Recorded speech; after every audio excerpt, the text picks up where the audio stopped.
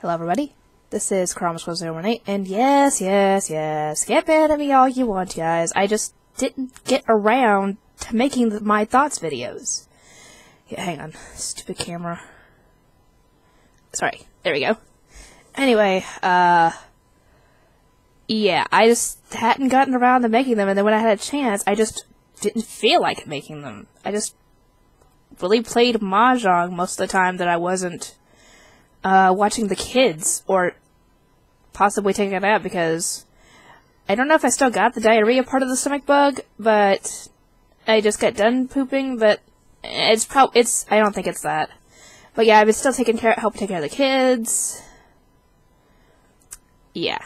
Anyway, this is going to be my thoughts video on episode 12 of Food Wars, since I hadn't gotten that one out yet, I think. Hang on, let me check. Episode 12. Let's get to my channel. Yeah, episode 12, yeah. I hadn't done that one yet. Alright, this is my thoughts and stuff on episode 12 of Food Wars. I actually didn't know that... Dang, it was... It's been so long since I've done the video, I don't even remember the people's names. Chef Shino? Don't know. Had actually reached a plateau, and that's why he was...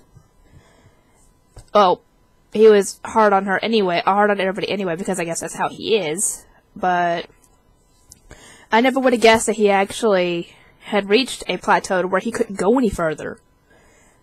But I like that they actually added in his backstory to the episode, and that they also had some...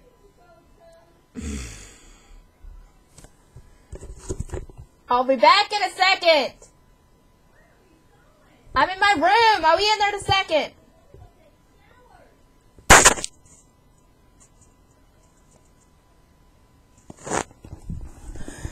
Sorry, this is going to be a bit short.